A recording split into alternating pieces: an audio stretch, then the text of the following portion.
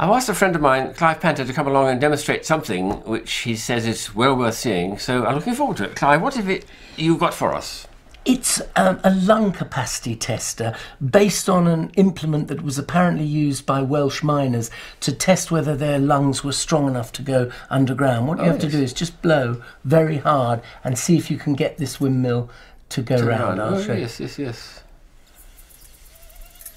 Oh, yes. Oh, But you've got to blow very hard. Give it a try, Tim.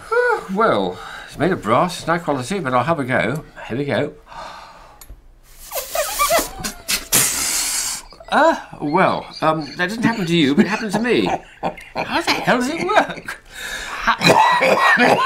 So sorry, Tim. It's not my secret to reveal, sadly, but it is quite clever. And messy. And quite fun. I must ask him again sometime.